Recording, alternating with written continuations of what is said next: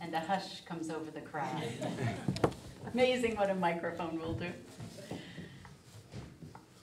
I think it's 3:30, so I think we should get started.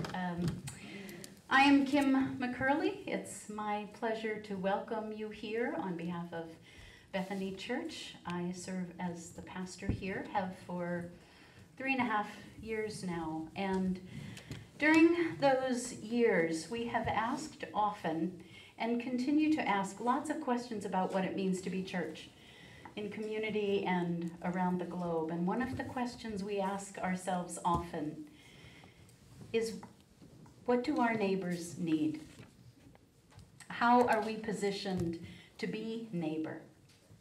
What are the resources that we have to make our neighbors' lives less cumbersome and difficult?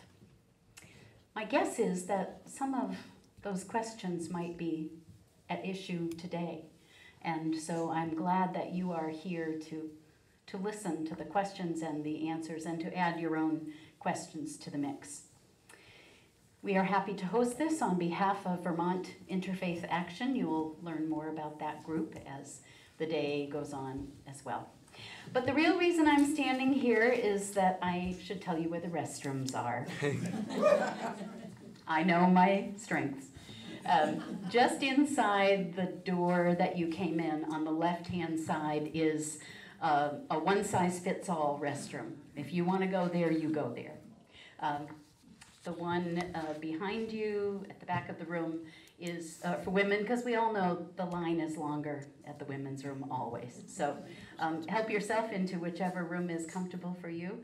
We'll have some cider and donut holes in a bit. If you want to move about, if these chairs aren't the most comfortable. So feel free to do whatever you need to make yourselves at home. We're glad to have you. And now I'm going to introduce the Reverend Ken White, who is moderating today.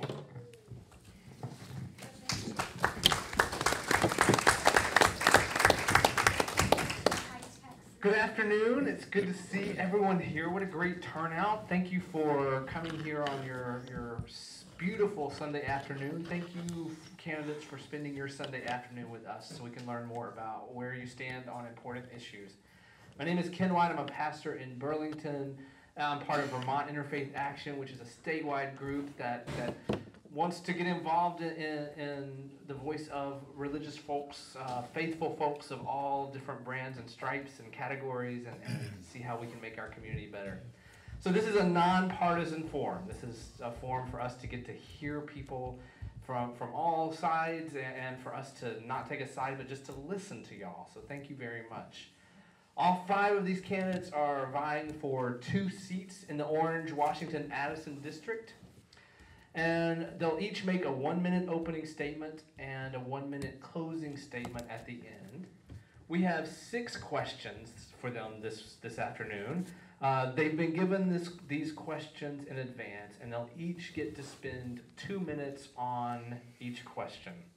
We have a timekeeper over there, Reverend Cooper Camp, who will hold up. Can you just show?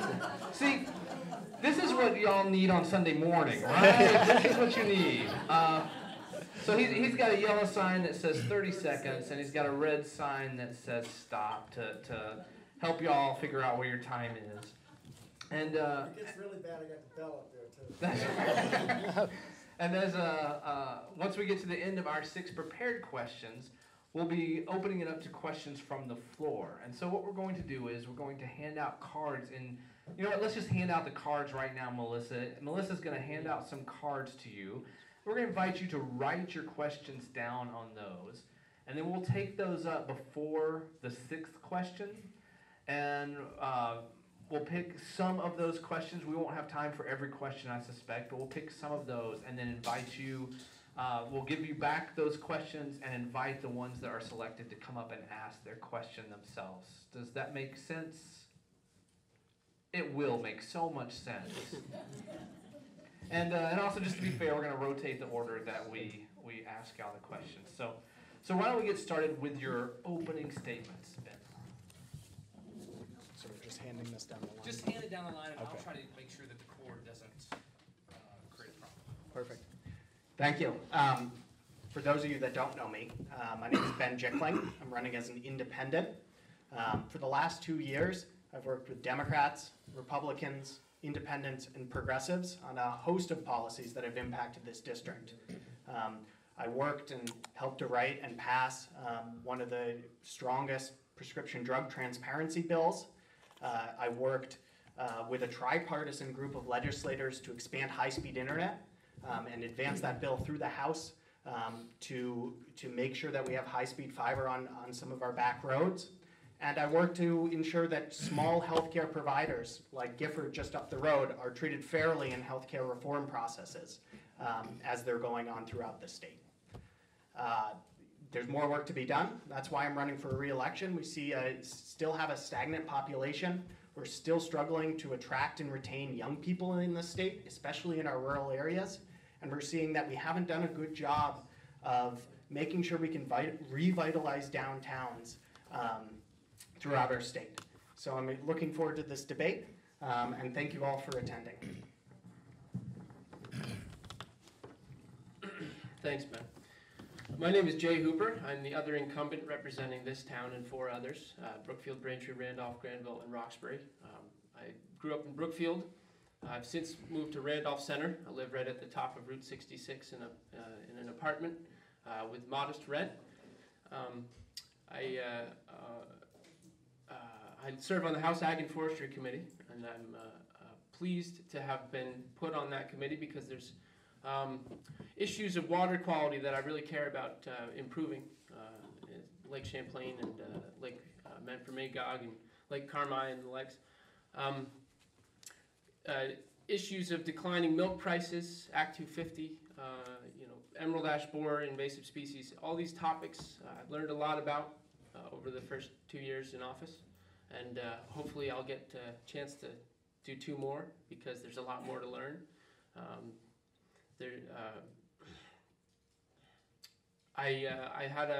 In the winter months, I had a radio show here in Randolph.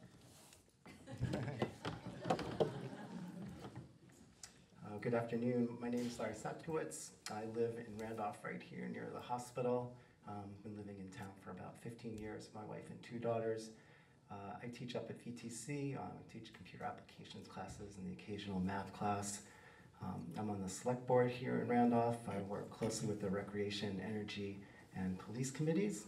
I really appreciate having the opportunity to talk about the issues here. These are a bunch of really important issues, and I appreciate everybody coming out here on a beautiful Sunday afternoon when we're inside, right? So thanks so much for being here.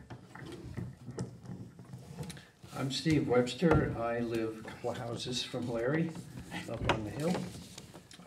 I do have some legislative experience myself. I served in the House for several years at different times, and I was in the Senate for 10 years.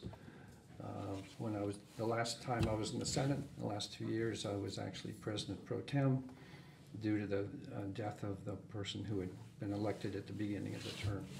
I served on the Health and Welfare Committee in the Senate, in the House rather, on the Ways and Means Committee in the House, and I chaired the Finance Committee, the Tax Committee in the Senate.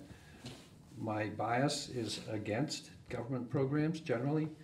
I'm willing to listen, but I jumped into this race because I think the governor needs something besides a supermajority of Democrats in the House coming this next session. I'm hoping that Governor Scott will be re-elected and I'll be able to support him. Thank you. Good afternoon. I'm Daniel Brown. I've never run for a political position, but due to the current climate and things that are going on in Montpelier, someone tapped me on the shoulder and said maybe I should make a run at it, so here I am. I drive truck for a living. I'm putting in almost 70 hours a week running my own campaign, so if I don't get to knock on everybody's door, I do apologize. I too am against all these regulations that we have, all this extra taxing that is pushing people out of Vermont. There's just too much regulation and too many taxes, and the more people that leave the state, the burden gets put on to those that are stuck here, and then they try to, stay. So I'm hoping to get up there and lower property taxes, a lot, and get to the bottom of a lot of the wasteful spending that goes on up there.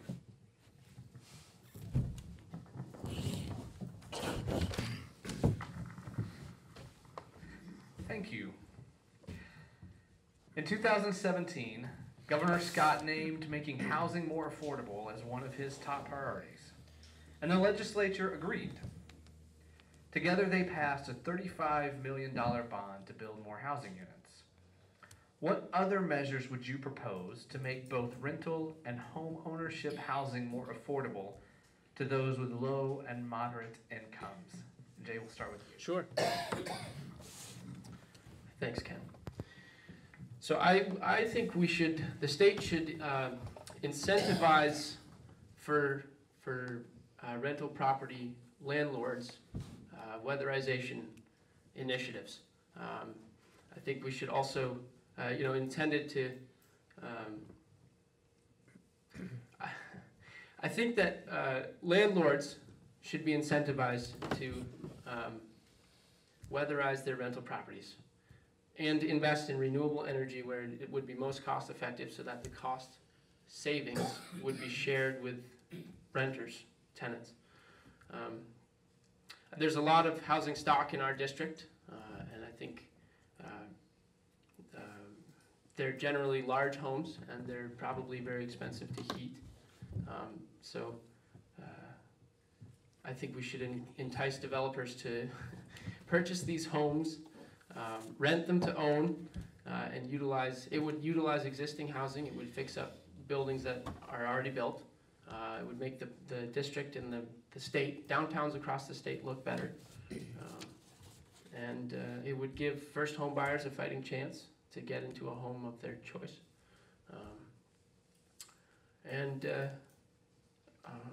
We should also see where that the $35 million bond is expected to leverage between $70 and $100 million of state, federal, and private capital. So I think we should use a portion of that money to do just that, and incentivize weatherization and renewable energy investments for property owners, so that renters will have a cheaper rate. And we'll have more housing available, because this state is lacking options. Thank you. Thanks, Jay. So I agree with Jay on the rental issue, that in a lot of cases landlords do not pay the utilities, and so they have very little incentive to make the necessary investments to lower those costs. In addition, we know that Efficiency Vermont has been working on efficiency for residences of all sorts for a long time. One of the interesting things that's been happening lately is they're running up against a wall of people who are afraid to make the investments even though they're clearly cash positive. So there are folks who could easily borrow this full amount that they need to make improvements to their property, and their monthly payments would be more than balanced by their savings every month. But people are still reluctant to do this, and I think if we can figure out how to get those folks on board, it's a real win for everybody. It just seems like we need to come up with the right way to approach the problem. So that's one area of real work. Costs in central Vermont are high, at least in part because there's just not enough demand here to create lots of homes at once. We get no economies of scale. Maybe one thing we could possibly do about that is think more about the efficiency of actually building the structures. We could maybe have an organization that's charged with coming up with plans that could then be unique to Vermont and our climate and the way we do things here. And we could use their plans to have builders that have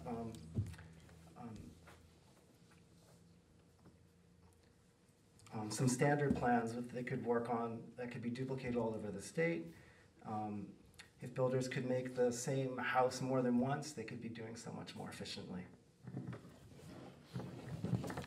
I'm probably the one here at the table that would do less government things here to promote housing. What I'd like to do is to create better incentives for and better treatment of people who actually invest in housing. In this last session, the non-resident property tax, which of course applies to rental housing that's privately owned, that was increased beyond what the residential tax is. I think that kind of discrimination should be ended. I've noticed that it's difficult to have people moved out of apartments when they fail to pay their rent. It seems to be a huge bias in Vermont against, and I almost think I sense it tonight or this afternoon here, bias against people who've invested in housing, rental housing. So I would try to end what I think is a bias in the legislature.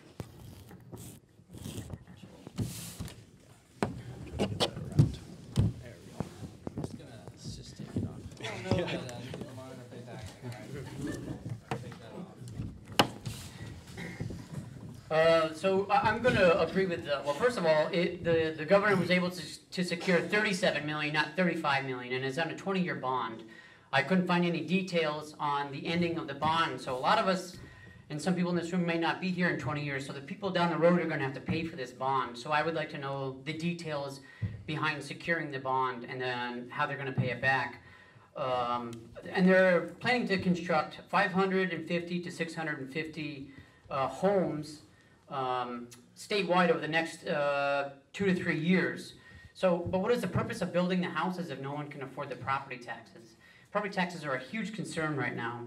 And people that are not aware of Bill H-233, which was posed in the House but pushed off, and Jay Hooper over here voted for it, but is to expand state control over privately owned property. So they're going to tell you more of how to regulate your own property. And it actually says it's by making it legally difficult and expensive for landowners to develop or subdivide their property.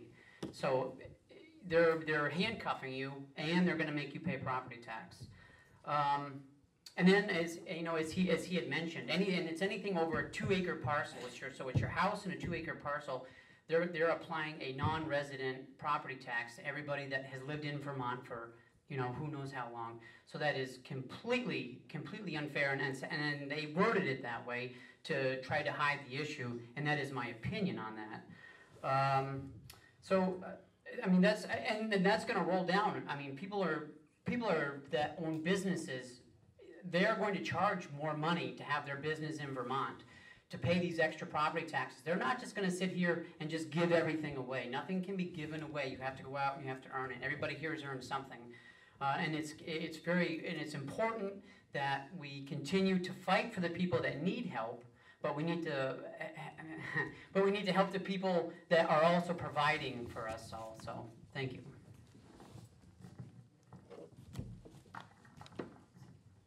So I believe the question is mostly around rental property, and well, around housing and expanding housing and the high cost of housing. We can talk about education financing in another time. Look forward to that. But I think the stat that surprised me most throughout the 2 years of the legislature was many counties in Vermont have the same rental vacancy, percentages of rentals that are vacant, as New York City. So that leads to some of the high costs that we're seeing in rent because our stock is so limited. So, one area that I think that the legislature could move to expand the supply of housing and therefore decrease the price, and this has been an idea that's been kicked around, at least in the House, I'm not sure about the Senate, but a tax credit for revitalizing a lot of our housing stock. Like many New England, old states, we have a lot of housing stock that's old and dilapidated.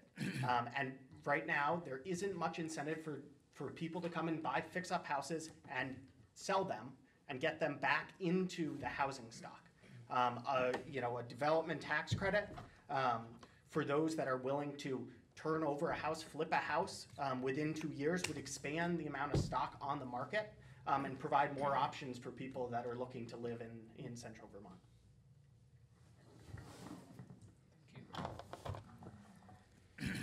The lack of affordable housing can and does lead to homelessness for some members of our communities. Our organization, working with several other allies, has taken up a campaign to eradicate homelessness county by county in Vermont. What can the state do to help accomplish this goal? And Larry, we'll start with you.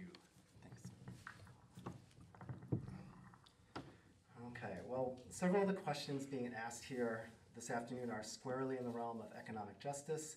Homelessness is clearly one of them. So why are people homeless in Vermont? Very often it's a combination of things, right? High costs of housing is certainly an issue.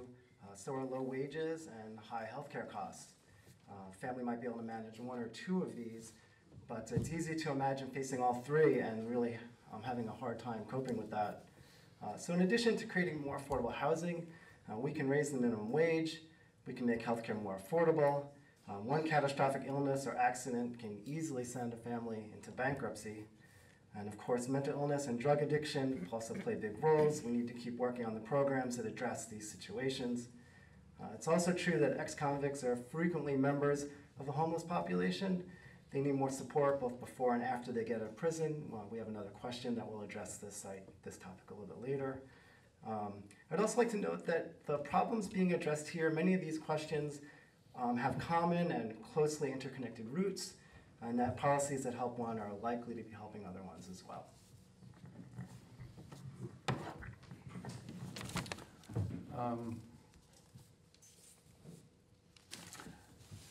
I'm inclined to think this is something that can be best addressed on a local issue where people actually meet people face to face.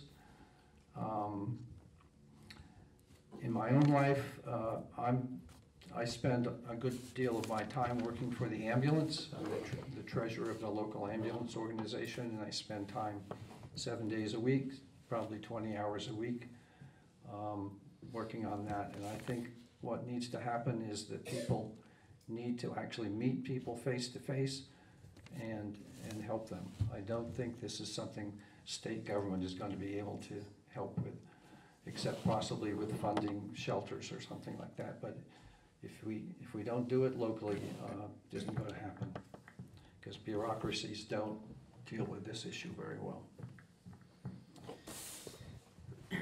So I went onto the website that is there for your organization, because I was trying to figure this out myself.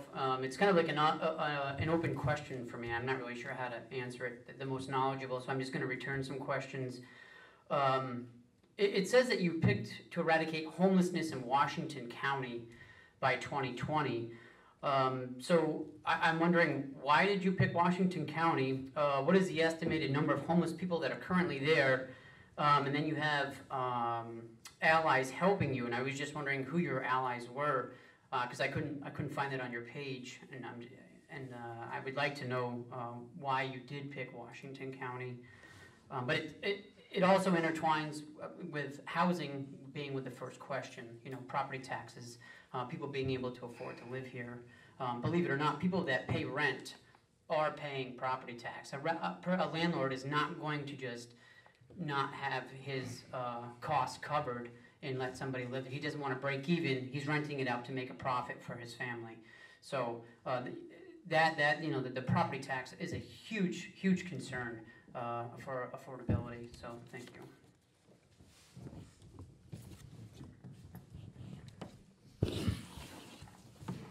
Thanks. I know that we focused on just Washington County as a focus point for homelessness in the last session, because we do see much higher rates of homelessness in Washington County, and the resources haven't been there historically to deal with it. So we did fund some additional shelter space, et cetera, in the last couple of years to try to address that need.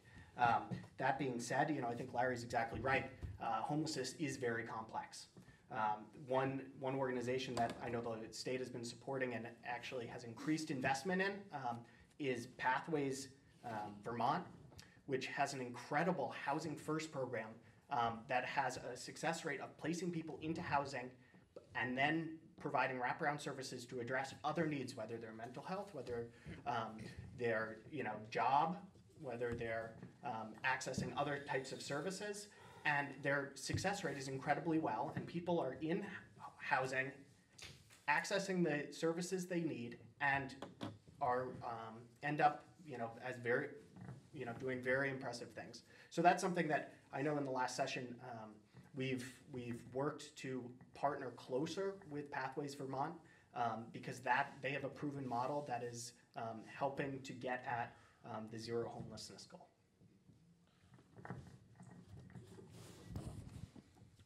So I think the state of Vermont should identify Vermonters who have homes, who have space, who have guest houses that they don't use and maybe want to use to create an Airbnb or something like that, and create a directory of places where people would be willing, if they say they were to opt into a program, maybe we would partner with Airbnb or something, to create a directory of places where people would take in a homeless person for a week or 2 or 3 or however long they might be willing to do it. And of course, to create a mechanism also, say a person or people who are homeless who have been taken in by one of these places, we're becoming a nuisance or a problem. The state would have to have a plan B for that. But I think that there are plenty of people who would do that. I really think that people would open their doors to people in need if it were the segment of time that person or people needed to get into a better position. A lot of folks aren't fortunate to have alternative options. I mean, I'm just thinking of like the coldest nights of the year when people need shelter, and I think that Airbnb or some kind of infrastructure like that could usher in the some basic level of accommodation that would really impact this problem. I think Washington County is a good place to start.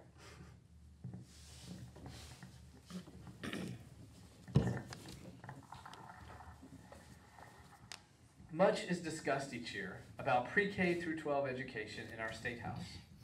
Last year's topics included changes to the funding mechanism, continued consolidation of school districts, changes to special education, and the implementation of an ethnic and social equity curriculum.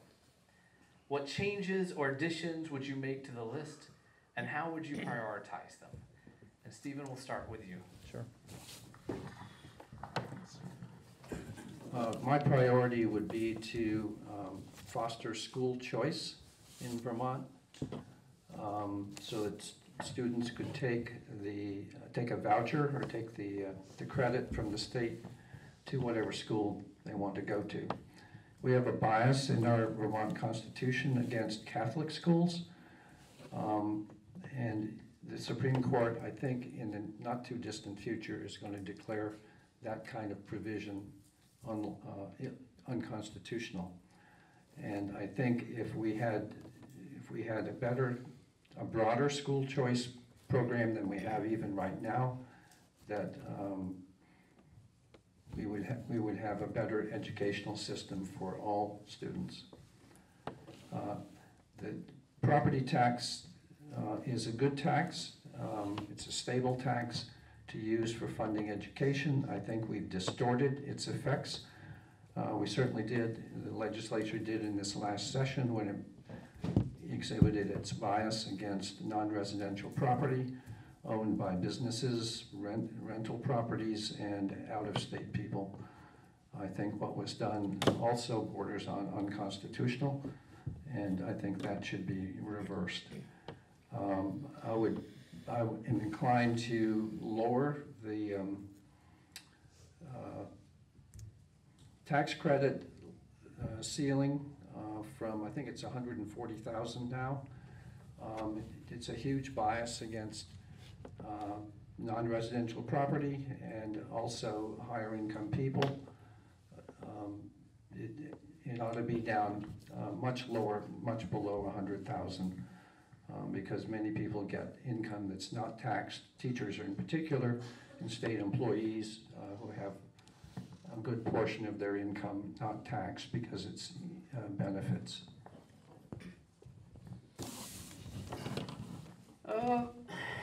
the education is a huge cost to the state, enormous.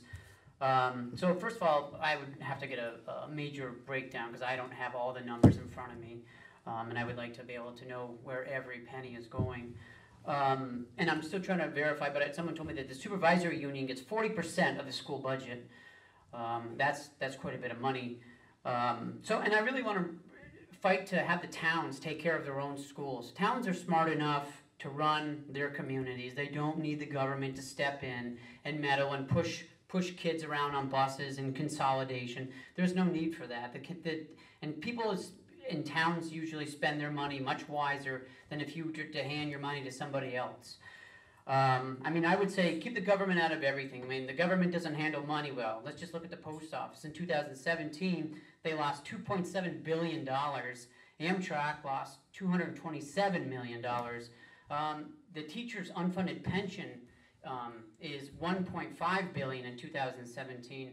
So I would like to get rid of the teachers union, have the towns hire their own teachers. There's no reason highly educated people need a third party and we need to pay for them to speak up for them and have a voice. There's no reason for that whatsoever. Vermonters are smart people and they don't need people to come in and tell them how to vote and what to do and how to pay your money here and there. Very smart people. We've been around for a long time and we're going to be around a lot longer. Let's see. And that's, you know, for funding the education, the lottery is supposed to be a big portion of funding the education system. And in 2017, we took in over $122 million to fund for the lottery, and only $25.5 million of that made it into the education system. That's a big gap. There's a lot of money spent there. You know, I want to know why we have 5 lottery commissioners. Where all of this money is going, and we're not even printing our own lottery tickets in the state of Vermont and creating jobs in Vermont. We actually have them being printed in Canada. So I know we have to think about what we're doing.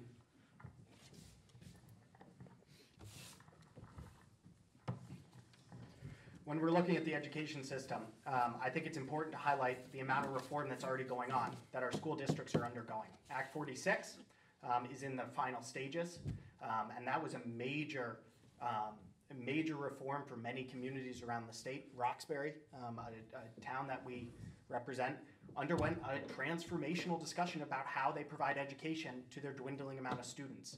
We have to understand school boards, community members have had a tall task over the last 5-7 years of grappling with some of these issues. Secondly, this last session we passed a pretty sizable special education reform that changes the way we pay for special education. It was actually piloted here at Randolph, and we saw some really encouraging results of empowering districts and empowering teachers to provide the best level of support and teaching they can in a more flexible way. That's going to take a significant amount of time to be implemented, but it's expected to save in the hundreds of millions of dollars while providing better results for children across the state.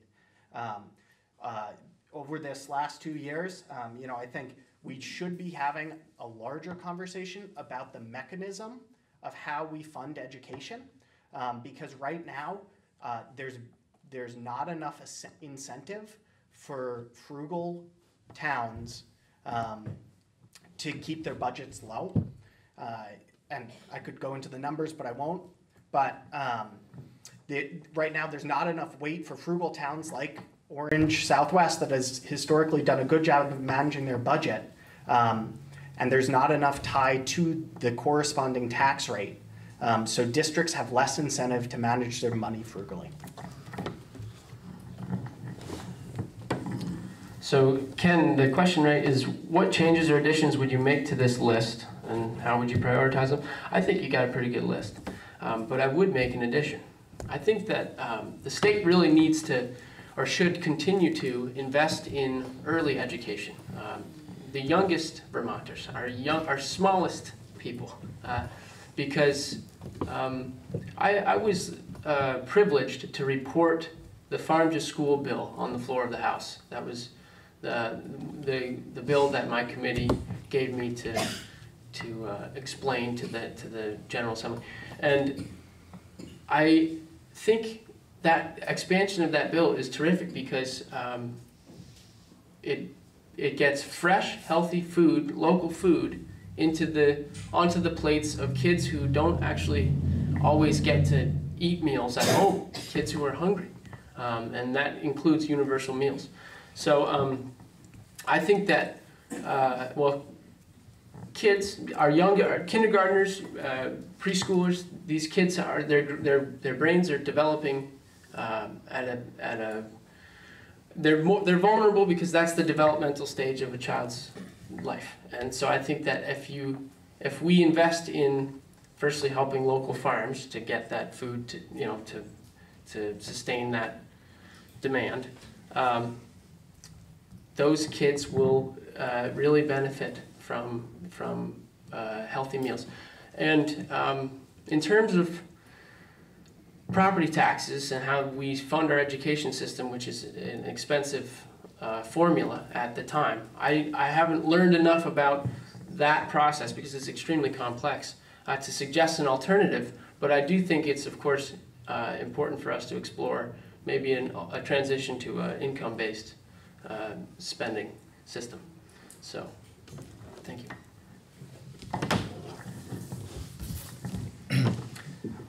I completely agree with Jay about the importance of early education. I think it makes a difference. As someone who spent 13 years teaching middle and high school math, follow education issues closely, I can tell you though that there's no one thing we can do to our school system that's going to make it much better. Partly this is because our schools are already pretty good. I mean, we're always ranked up at the top of the country's rankings. But mostly it's because education is complex and messy and very hard to measure. All the low-hanging fruit was really picked a long time ago. In addition, we're constantly asking our schools to do more. You know, it wasn't that long ago that we just didn't expect all of our students to make it through 12th grade. Now we expect all of our students to graduate. So the challenges for the schools have grown dramatically in recent years. But we do know what the biggest barrier to educational outcomes are. It's poverty. This is really clear. The biggest single correlation between educational outcomes and any other factor is the income of the parents. So the more we can do to help families do well economically, the better we're going to see our students do in school. There's been a lot of top-down change happening in our schools recently. I'd really like to see how all this pans out before we do a lot more work in that area. We need to give schools and teachers a chance to respond and to keep as much as possible local control over programs and the curriculum. Oh, that was the last one. The current cultural climate in our country is marked by divisiveness and hatred, particularly with regard to race. What role should the state play in dialing back the divisiveness? What do you think about our collective lackluster response to the decision of Representative Morris to drop out of her re-election campaign because of racist threats towards her and her family? How can the state safeguard equitable treatment of people of all races in Vermont's public systems and institutions, including inside our state house? And Daniel, I believe it's your start. So first of all, racism is never okay. It doesn't matter where it's at. You know, I spent a lot of time in the military with many races and all types of people serving this country. Clearly a lot of it is media driven. You know, people are being misinformed, misfed, and it's a big problem for information. You know, it's really hard for me running as a Republican in the state of Vermont. I get blamed for everything that Donald Trump does or says. It's pretty, you know, I have to remind people I'm from Vermont, not Washington, D.C.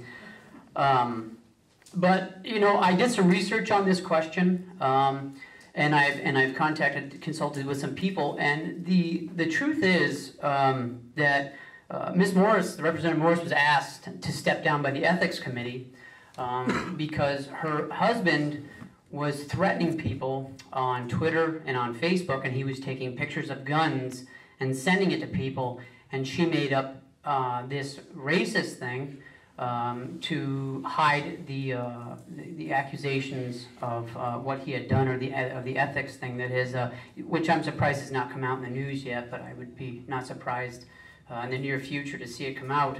I have firsthand knowledge of the gentleman that was accused of it, and the police department was unable to find anything viable of any racist comments made on their computer. But I do know that their computers were confiscated by the Vermont State Police, and they were given consent to have the computers, but Ms. Morris refused to give them the passwords to get into the computer.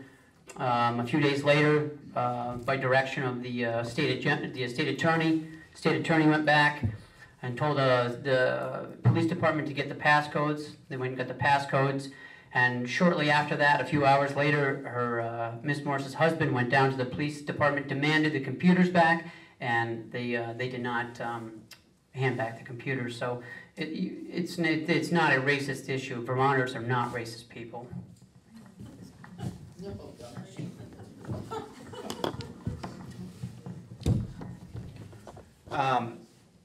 Well, I know Kaya well. Sat right near her these last 2 years. Really appreciated working with her for the last 2 years. You know, I believe her. I know she's been forced to deal with racism, both in her community and throughout the state, and I think that's clearly unacceptable. And I think we have to do more as Vermonters to acknowledge the problem that we have. It's easy you look at our diversity numbers, it's easy to think that we don't have a problem, but just because we don't notice it doesn't mean it's not there. So, you know, I think I know there's efforts going to be this session to take a broader look of how we treat systemic racism in many of our institutions. I know that if you look at state police data about who's getting pulled over, there are much higher numbers for minorities, and you know, we need to do more in terms of training and trying to address this situation. But obviously, it's not easy, and it requires a frank discussion about who we are as a state, who we are as communities, both on the local and state level.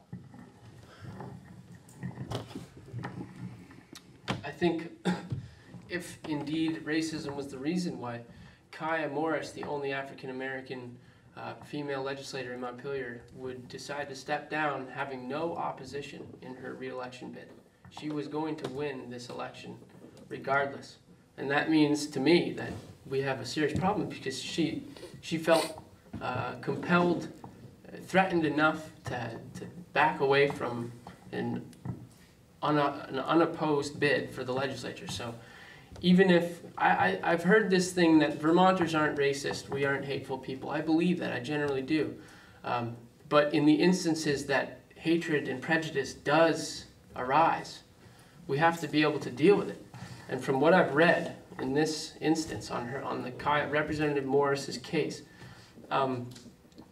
it seems to me that our local law enforcement, our Vermont State Police units, and the Attorney General's office could probably establish better channels to work more cooperatively in responding to these issues, because the local police department doesn't have a cyber crimes unit or a way to look into who said what at what times in the back and forth on the internet. But the Vermont State Police does, and the Attorney General suggested discrepancy as to when the Vermont State Police should and can use those resources to assist. As far as I can see, all three of those entities are on the same team, and they might as well behave as such when it comes to responding to these types of scenarios in an efficient manner, so that we can get to the bottom of it quickly, and people like Representative Morris wouldn't feel so threatened as to drop out of her race. When incidents like this happen, we must all speak out. From the governor on down, we have to do so without hesitation, with a unified voice. We need to continue to improve education and awareness about racial bias in our government. In Vermont and all across the country, you are much more likely to be stopped by the police if you're black. In Vermont, you're much more likely to be in prison if you're black. Due to efforts on the part of the state, this is slowly getting better. Efforts like that should be replicated wherever we find bias. What happens with Representative Morris is horrific when it happens to anyone, but in this case it rises to a whole new level as her withdrawal from the race means that we allowed harassment of this nature to undermine our democracy. I was disturbed to read that this had been going on since 2016, and while the Bennington police did investigate, they don't have the expertise to deal with these kinds of internet threats, and it wasn't taken up by the Attorney General, the State Attorney General, or the state police until after she withdrew. This was far too long. We need clear guidelines as to when the Vermont State Police and State Attorney General get involved in these kinds of situations so that so they can be handled in a much more timely manner.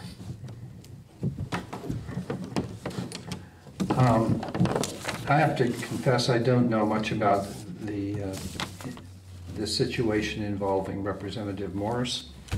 I will say we probably all have some bias inherent in us. Recently, the library, I think, had for a book discussion a book called The Warmth of Other Suns. My wife purchased a copy, and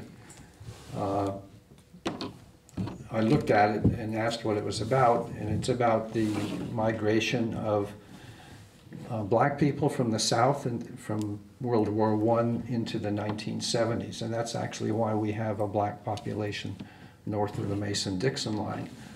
And I found the book so fascinating. I don't read a book from start to finish in one night because I read too slowly, but I read it every night until I finished it.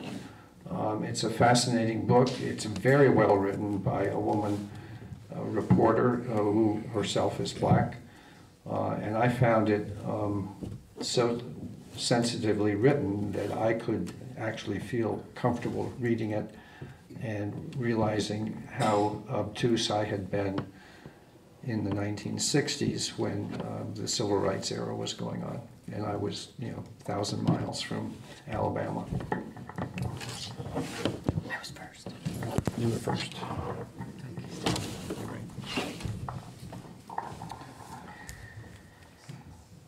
People of faith believe in redemption and second chances.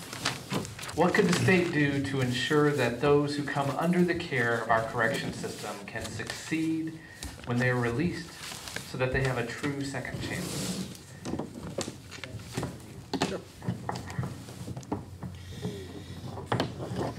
So there's a number of things that I think we should be doing in the correctional system.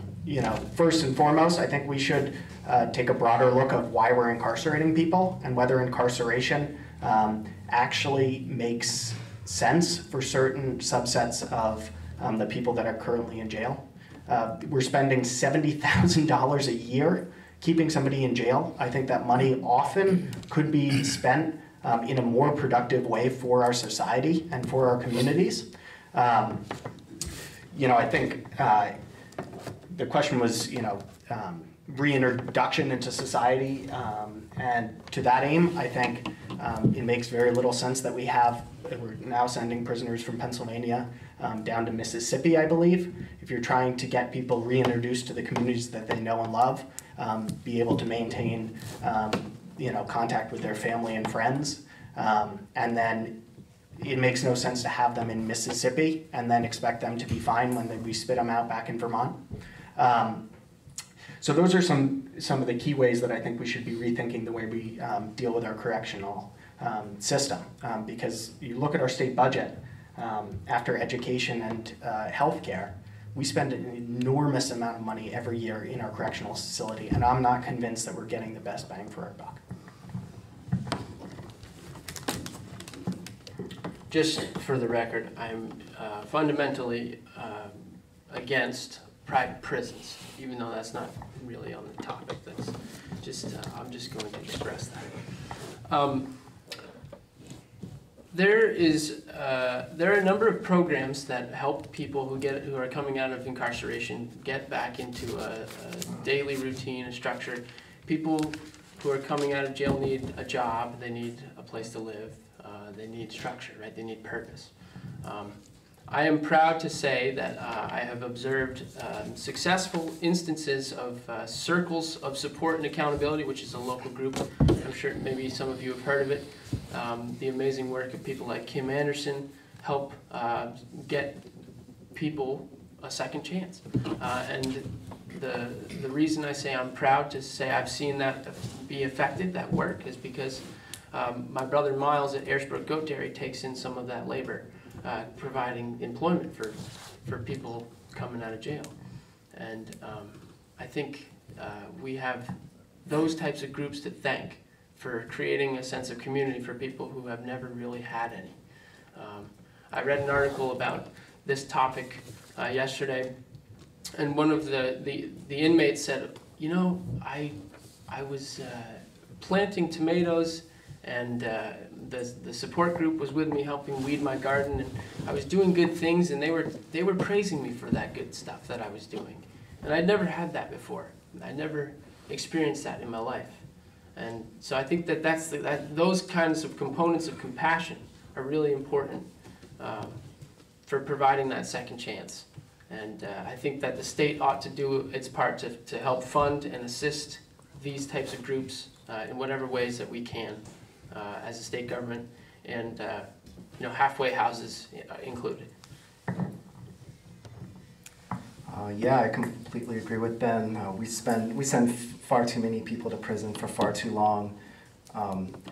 Other countries send far fewer people to prison. In Canada, they lock up a third as many people as we lock up here in Vermont. Not across the whole country, just Vermont. And Vermont does a pretty good job compared to the other states. We still send far too many people to prison for far too long. We spend over $100 million a year here in Vermont on sending people to prison. This is a vast sum of money that could be put to far better uses. We need to change sentencing laws. We need to incorporate more rehabilitation and restorative justice for nonviolent crimes. We can stop sending inmates out of state if we're not sending so many people to prison. As Ben said, over 200 people now are being sent to Mississippi.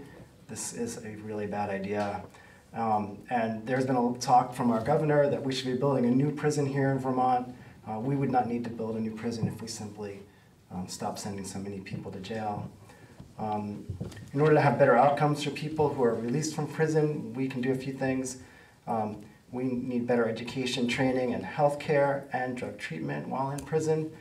For example, just in today's news, almost no prisoners with hepatitis C are receiving the treatment that they need for this disease. This is crazy. We expect these people to do well when they get out, when we can't even treat them for serious health concerns while they're in prison. This isn't okay. We can also help out with transitional housing when inmates are released. In California, here's something that we can do which might be new. Ex-cons can obtain a certificate of rehabilitation which is issued by a judge. And it basically vouches for them that they're doing okay and that they're trustworthy. And it often helps people like that get their first job out of prison. I don't see any reason why we couldn't have something like that here in Vermont.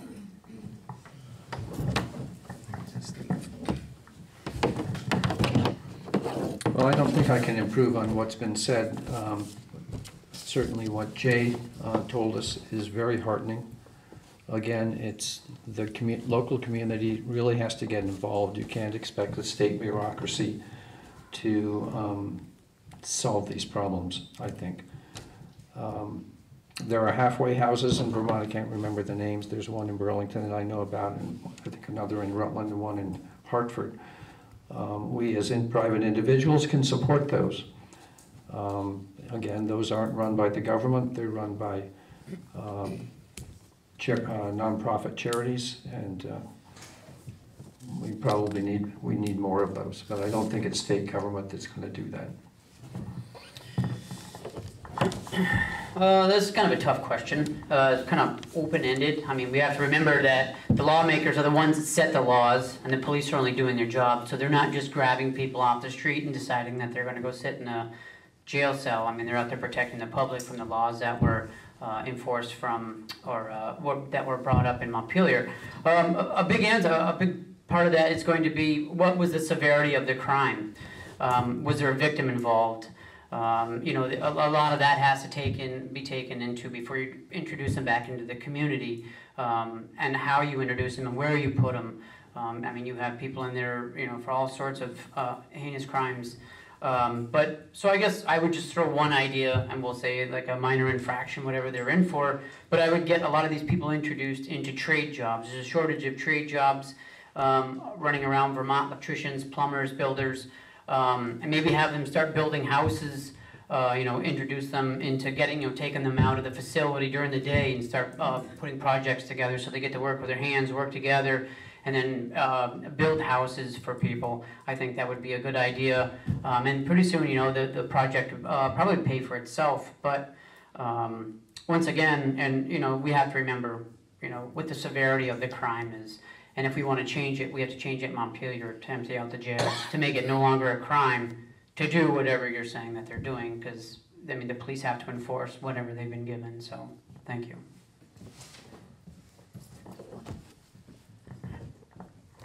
So before we get on to the sixth question, I wanted to first of all just thank y'all again. This is a wonderful diversity of views, and that is a good thing in a democracy. Thank you very much. I think we want to take up the cards now. And Melissa, how do you want us to do this? Should people put their names on their cards? Yes. Oh, I didn't. If you haven't, I know the cards I've collected. So if you do have another question, you can write it down, put your name on the card, and we'll call folks up. Thank you very much. It's important to VIA that our state's economy provides dignity and opportunity for all Vermonters. Yet 40% of the Vermont workforce currently does not earn enough to meet their basic needs. And far too many Vermonters must work 2 or 3 jobs just to survive. What specific measures would you propose and or support regarding our economy to ensure that Vermonters are no longer left behind, even as the economy grows? Jay, this is Sure, yeah. Thanks, Ken. Oh, so thank you, Ken. And thank you, Interfaith Action, for doing this, even though I probably could have performed better on some answers. Public speaking, don't worry, I'm looking to get better at it. I was proud to support the minimum wage increase. I voted for the bill that passed, only to get vetoed by the governor. $15 minimum wage by 2024. So I think, honestly, I think we need our minimum wage to be $15 sooner than that, like a lot sooner. But I do trust and respect the work that the committees who made the final judgment as to what our small state's economy can handle for a minimum wage increase. So I voted symbolically for a quicker increase, but I also voted to increase. I voted for the one that passed, and I was happy to do that. I also voted for the paid family leave bill, because I think those two things in tandem will really make Vermont an attractive destination for young, emerging families. So talk about demographic challenges in the state. I think if we had a $15 minimum wage and 12 weeks of the year that, let's say, a pregnant mother could take out of her job to handle that, a new addition to their family, I think that more families would move here, and this is a place that people would want to be. So I'll tell you what, last summer I worked at the Veterans Cemetery in Randolph Center. I was a caretaker, so mowing and burying bodies and things. I got paid $10.44 an hour by the state, and it was not livable at the time for me. And now I thankfully do have a $15 wage, and that is livable, but just barely. Yeah, paid family leave is a great idea, and it will definitely help. We also do need to increase the minimum wage. I know what it's like to live on very little money. It doesn't take a lot of cash to make big differences in your day-to-day life, as Jason pointed out. We just heard that 40% of Vermonters can't meet their basic needs. That fits in really well with the statistic that about 40% of adults in America say that if they had a $400 unexpected expense, they would either not be able to pay it, or would need to sell something or borrow money. So 40% of people in this country are living on the edge of a financial disaster all the time. So small amounts of money can really make a big difference in people's lives. Other things that will help, affordable childcare, affordable and energy efficient housing, as we've already talked about. We have made some steps in this direction. We should be doing a lot more. I know I've already talked about energy efficiency. I just want to point out here that, a huge amount of money that we spend on fuel in this state goes out of state. If we can be generating more power here in Vermont and using it here in Vermont, that money stays here. It's money that we use. And if we're spending less money, we can put that in our pockets. Well, I'm the Grinch, because I don't support a minimum wage. I've never voted for an increase in minimum wage when I was in the legislature. And my first job was at 50% of minimum wage. I think we need to remember that the minimum wage was started to discriminate against black people, kept them out of the workforce or kept them in the very lowest jobs. When the state tries to interfere in the pricing of jobs, there are just so many side effects of that it's not worth doing. If people have the skills, develop the work ethic that Vermonters traditionally were noted for, they'll get jobs. And some people will, to get themselves ahead, will have to have more than one job. I can remember someone who used to live up on the hill. He had a nice job at GW Plastics, so he still had 2 other jobs. And he eventually paid his house off very quickly. Ironically, he doesn't live here anymore. He moved, I think, to North Carolina, which he found to be a more attractive place to work. So I don't like the idea of the government setting prices or telling what people's work conditions are going to be, telling employers. I'm actually in part of an employer. I work a lot for the ambulance and realize every time we turn around, we've got a new state regulation to deal with. Right now, we're dealing with a tax on our diesel fuel, which the ambulances in Chittenden County, because they're owned by municipalities, don't have to pay, but we do. Once again, we keep coming back to the same thing. Taxes are the real struggle in the state. They keep going up and there's no end in sight. All the stuff that we've been talking about, they're gonna have to come up with the money somewhere. It's gonna be taxed. It's gonna keep adding on to the burden that's already here for us. Currently, Vermont is ranked number 4 in the highest tax states in the country. In a tiny little state, we're ranked number 4. We have Act 250. Act 250 is restricting us, stopping the progress of any real growth that we should have. Vermont ranks number 48th in the country for land use and energy freedom. The other states have this, and they're allowed to grow. So people are not looking at what's restricting us. And it's the same thing, We need to look at, well, let's see. We already talked about minimum wage. I do not support a minimum wage increase. If someone is smart enough and has the heart enough to start their own business and hire somebody, the government has no right to step in there and tell somebody what they have to pay for minimum wage, because they haven't done the science on every single business to know what each business can afford to pay out, because the cost of healthcare keeps going up. And if things continue on this way, there is a carbon tax on the back burner. And they have it on the back burner, I'm guessing, maybe to hopefully win some seats so they can push it through, but there will be a carbon tax, and it's going to affect everybody, and that's going to be tough.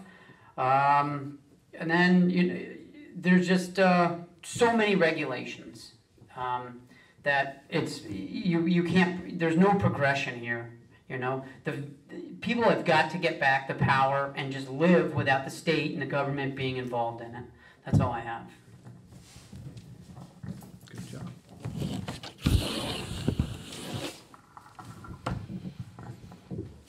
So the question, asked for specific measures to ensure that Vermonters aren't being left behind. And when approaching this question, I thought, I'm on the House Healthcare Committee, so I'm spending probably 60 or 70% of my time doing healthcare related policy when in the State House. So I'm going to answer it from that lens because I think that's where I've had the most experience and impact on trying to reduce the cost of living here in Vermont. So 3 things that we worked on and were able to pass largely was framed by a response to federal actions on healthcare. We passed laws around short-term limited duration insurance plans, which were, you probably have heard about in the news recently, were greatly expanded under the administration. They have very low standards, and without this state backdrop, we would have exposed Vermonters to purchasing plans that often didn't cover a number of benefits that we've grown accustomed to insurance covering.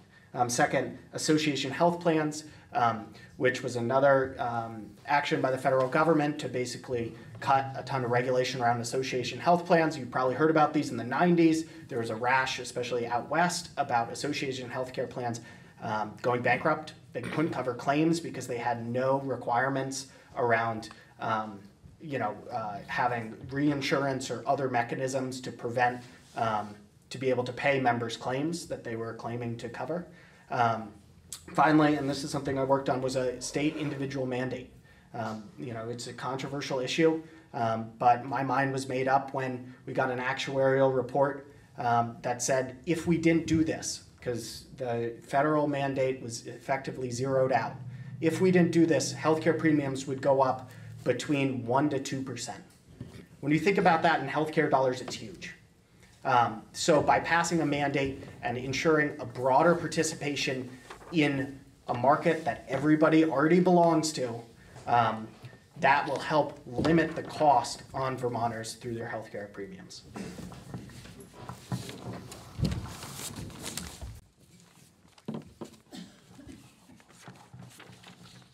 All right, thank you all.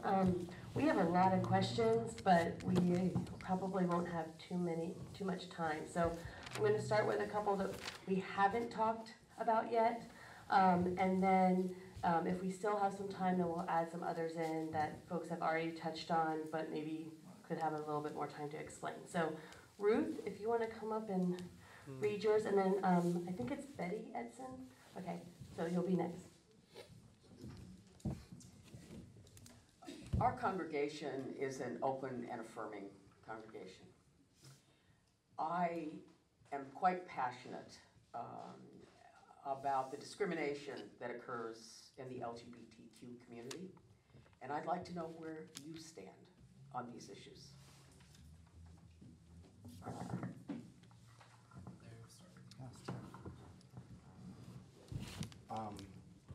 Well, I'm totally in favor of all the protections that we've been recently enacting for people in that community. I think it's really important.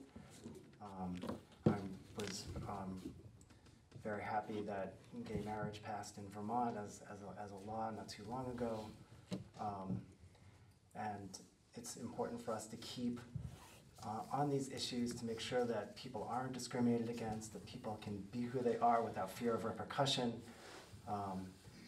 We recently passed a law saying that single-use bathrooms need to be labeled as for everyone so that all people can feel comfortable using the facilities of their choice. I think that's really important.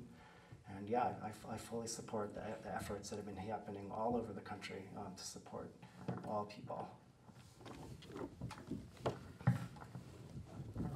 Interesting point about the bathrooms here. I believe that children are best served and the community is best served when married people, husband and wife, raise the children. I was not in favor of so-called gay marriage, and I still am not, but it's obviously the law, and that's the way it'll be. It won't be an issue in Montpelier. So, but that's where I come from. Well, that's what I'll say. I was happy that the Supreme Court defended the baker in the, I forget whether it was Oklahoma out west somewhere, that was, Colorado, I guess, who was discriminated against by a state institution, brought the whole level of the state down. I think that's wrong. I don't discriminate against gay people. I've had clients who were, and I have friends who are. But I think our culture has shifted too far to the left in that regard. Sorry. I personally, I don't support it, but I don't go out, criticizing people because of it.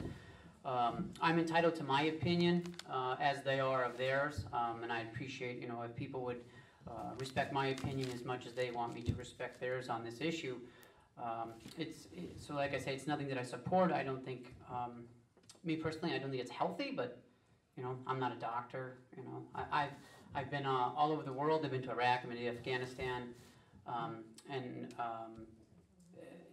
seeing the diversity of people is something that happens. I'm not sure why people make this choice, but it's something that happens. It's happening, and it's going to be here forever now. But like I say, I don't personally support it, but I'm not going to make a law that goes against their constitutional beliefs or their anything that their constitutional rights, not their constitutional beliefs. So that's all I have.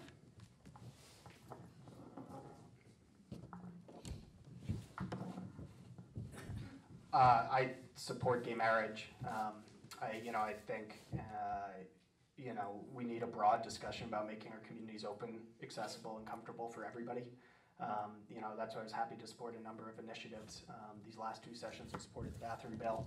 I also in our committee supported a bill that would make accessing mental health counselors and treatment much easier for youth in general. But also there was a significant highlight about some of the trends we see in LGBT and some of the stuff they face, and making sure that everybody has access to making sure that they feel comfortable in their communities. I also supported the bathroom bill. Just for anybody who's not aware, it's basically any bathroom that has just a toilet or a single, any single bathroom is, you may be male, female, or in between. Or you may go in whatever gender you might declare. I am a champion of LGBTQPKIA, I think is how big the acronym is these days. That community. In fact, there's one blazer that I have, I think I have 5 or 6 that I cycle through. One, the navy blue one has a little lapel ornament. It's got the shape, it's the icon of the United States, and it's got a rainbow flag, American flag rainbow, basically. So I say, be who you want to be. I think diversity is an asset to society. I did mine. Yeah. Yes, you did yours. All right. That's great. Here you go.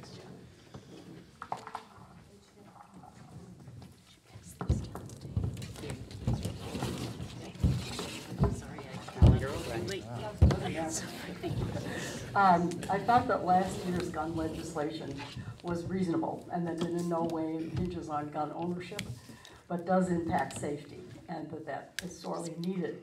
I'd like to know what the views of those of you who are running and weren't there to vote on it think. And I'd be interested, I have all kinds of respect for what Ben and Jay have done, but I'd be interested to know if they have any second thoughts regarding the portions to which they were opposed.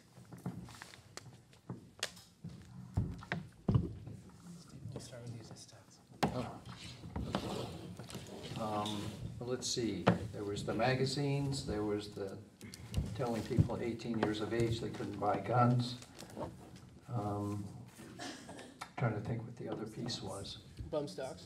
Banning bump stocks. And transfer of weapons. Age Transfer of weapons. 221. The Ninth Circuit Court of Appeals U.S. Ninth Circuit Court of Appeals has already declared the magazine one unconstitutional in California. I think that will ultimately be declared unconstitutional. Our bill will be in that respect. Bump stocks are not automatic weapons. They require the trigger to be pulled each time. I doubt that I would have voted for such a bill. It's obviously not going to be repealed. The governor, the legislature won't vote to repeal it, so it's really almost a non-issue now unless it gets declared unconstitutional. I guess that's what I'll end with. I'm totally against the bill of S55. There's only one thing I would go in there was probably maybe I would put training for training to own a firearm. I mean, they train kids to drive a car. More people are killed by cars every year than there are by guns. And I just find it sad that the government would step in and tell somebody how they can defend themselves. A lot of people live 2 or 3 hours away. Like at minimum, I called state police one time and they came 2 hours later. So if somebody from New York who brings in drugs and abides by all Vermont laws, and they have a 30-round magazine, well, now I am down. Like I have to carry more magazines, to defend my family. And everybody says, well, you don't need 30 rounds to well, that's my prerogative if I want to defend myself, a 30-round magazine. You've actually, I think it's made the state more, it's made it more unsafe because people that do come in from out of state are not going to follow the laws and regulations. And everybody ties these gun laws to hunting. Well, you don't need 30 rounds to hunt. It's not for hunting. We need to remember why the Second Amendment is here. It's to protect the First Amendment and protect us from the government. And people say, well, they were talking about muskets back then. Well, back then the government and the people both had muskets. So it's to keep up with the governments. When I say protect us from the government, we have the entitlement to protect ourselves. Almost the same statute, except none of us can probably own an F-35 fighter. So, but I think it's important that we are able to defend ourselves. And nothing in the school bill, or nothing in that was even. The school is not even in the word bill. And the 2 weapons that were going to be used were not even brought up in the discussion of S-55. So they just pulled out a weapon, which everybody's afraid of for no reason, because they have no training with it. And then they call it an assault rifle. And we need to remember that the word assault is a verb, and you only use a verb when it's been in the action of something. So a golf club can be an assault weapon. A rifle is just a rifle, but if you take it hunting, it's a hunting rifle. It's not an assault rifle.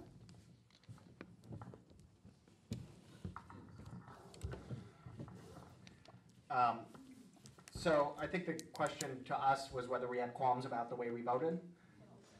Second thoughts. Second thoughts. I don't.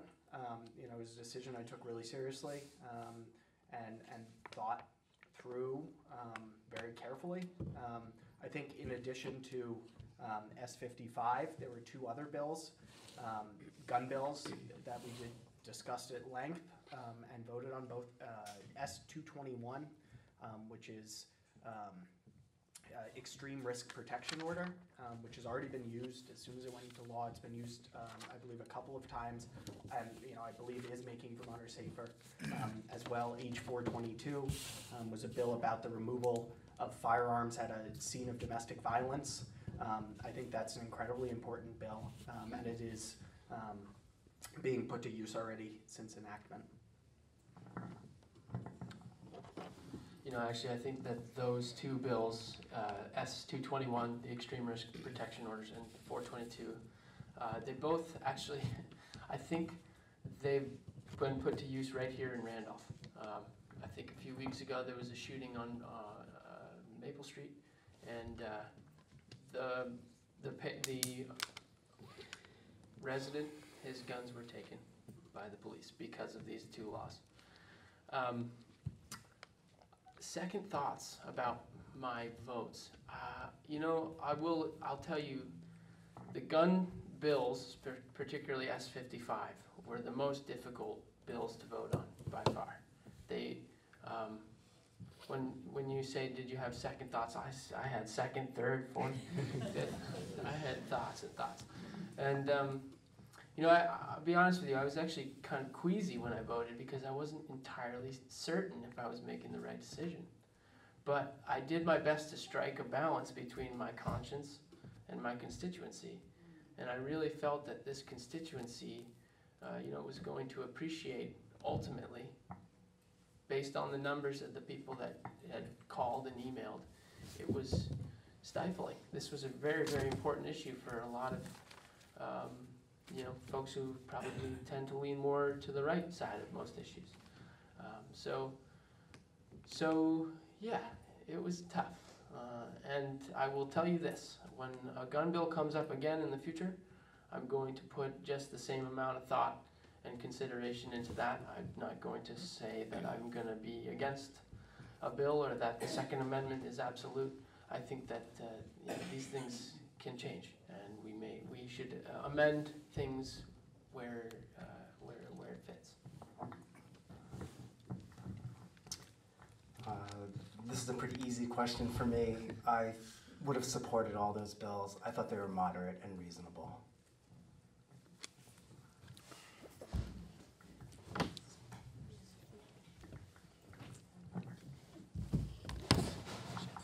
So I'm gonna ask you all a question. Do we wanna take one more question, or we like call it quits and let them wrap up?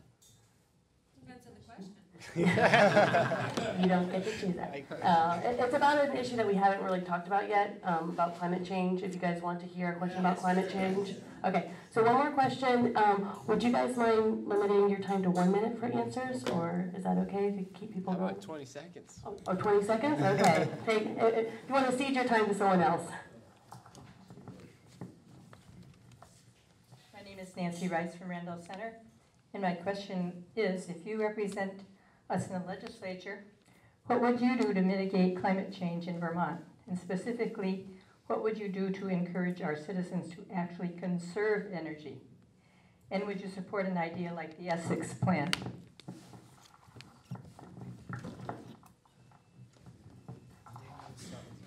Good. I'm not really up to par on climate change. I do think it's important. We need to be, I know everybody is really intact with this, electric cars. We live in Vermont, and these are a lot harsher conditions here in Vermont than there are in the southern states. And how we get that electricity, that is currently electrical use, is a big concern in Vermont, where we get it from, how we make it. So all that's going to play into effect in how that all comes about. So you know, I guess I'm for, you know, the protection of the environment. So we'll see how it goes.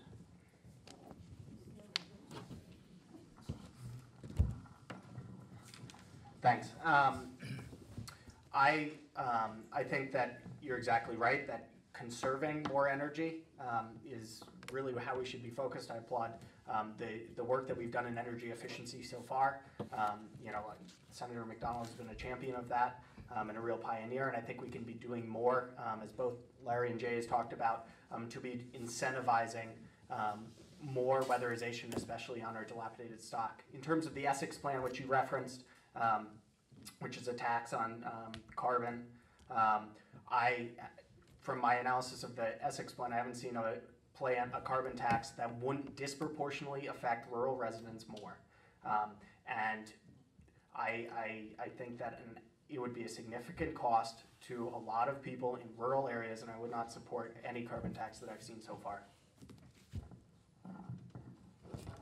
So I went door to door advocating for a carbon tax when I worked for Vermont Public Interest Research Group. But in 2016, when I was initially running for office, I heard from so many people about this topic on that exact concept, that so many rural folks who have to drive to Barrie or Burlington or Rutland or someplace far away for their job, they're going to be, that tax is really going to add up, and it's going to really impact the affordability issue in the wrong way. So I'm totally open to a carbon tax discussion. If, a revenue neutral tax, that'd be a good thing, but I think I err on the side of concern when it comes to, a carbon tax. I will say, though, I did sign on to a resolution asking the governor to explore a regional carbon tax with other governors, so states around us, because I think that the carbon tax would have to be on a larger scale than just Vermont if it were to work. Yeah, we've talked about efficiency and obviously very much in favor of incentivizing efficiency. I'm going to just echo what Ben and Jay said about a carbon tax. I could definitely, before a carbon tax, we need to be working towards getting out of pumping CO2 into the atmosphere. But we do need to make sure that the most vulnerable Vermonters are not the people who are going to pay the biggest price for making that switch. We need to be very careful how we institute such a carbon tax. In this coming legislative biennium, I would not support a carbon tax for just Vermont. That is something that would have to be done on a national level. If we did that in Vermont, that would be almost insane. It would ruin our economy, and it would affect low-income people and elderly people. I guess I'm one of those more than anybody else.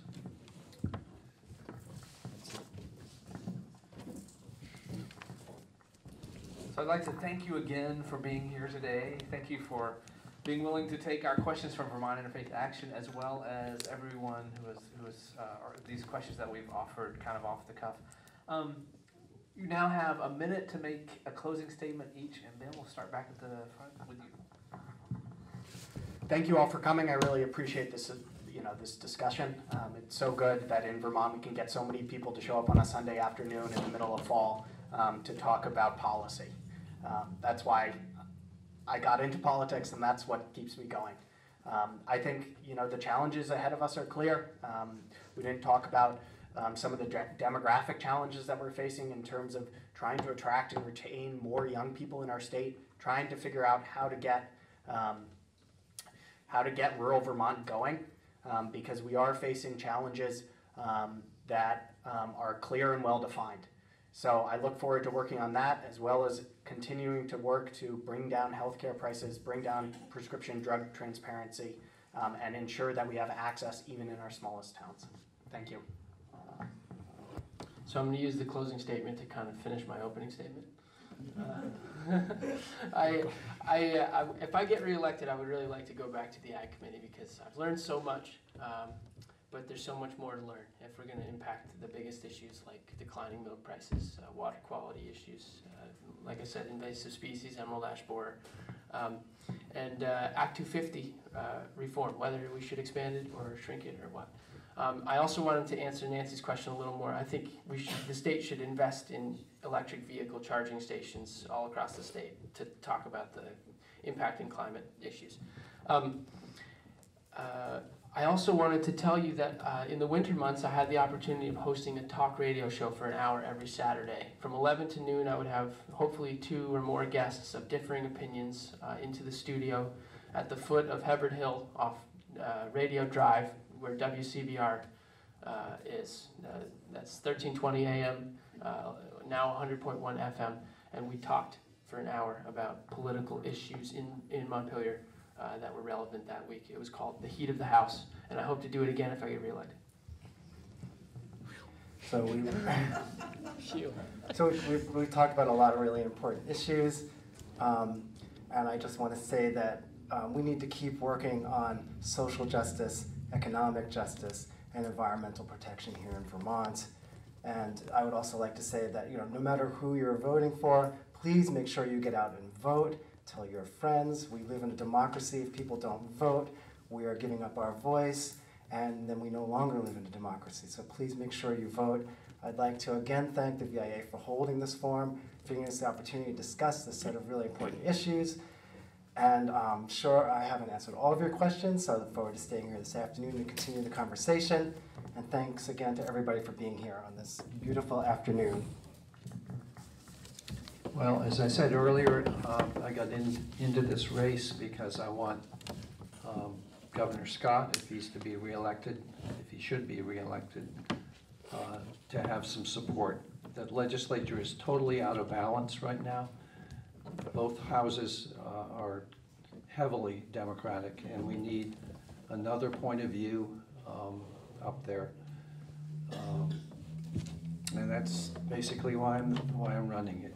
It has nothing to do with my prior service. It really has to do with the current situation.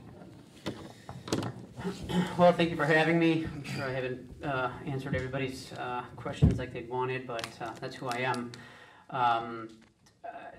My biggest thing is to go up there and cut wasteful spending. I think if we cut wasteful spending and some other stuff up there, we can control other things and help other people in other ways. I think the state government is kind of living a little fat and happy up there. I've been posting ads in the paper. I'm not sure if anybody's been following the Randolph Herald. But I do have a few ads in there about the spending that goes on, and I think it's just ridiculous when we have people that are struggling, and I think we're being extremely poorly represented as a people in the state of Vermont.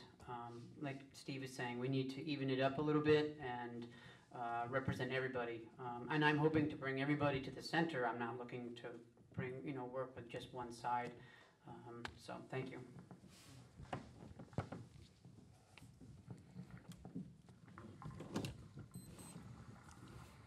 Thank you very much. So that you know, Vermont Interfaith Action is a faith-based community organizing group of 53 member and affiliated congregations throughout the state of Vermont. We focus on systemic change and social justice. I have a confession to make. These questions were not randomly pulled from the internet. These 6 questions we ask you today are questions around issues that are important to us at Vermont Interfaith Action, ways in which we spend our time and energy. Things like affordable housing and homelessness, corrections reform, education, and economic dignity. And if you or your congregation would like to know more, you can visit our website at viavt.org or see me or Debbie or Melissa or Earl, and we'll be happy to talk with you about this. And just to follow up on what Larry said, please vote. Please make sure to invite other folks to vote.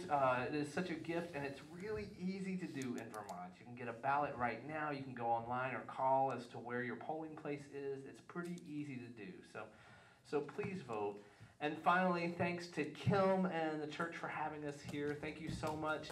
And can we show our candidates just a round of appreciation?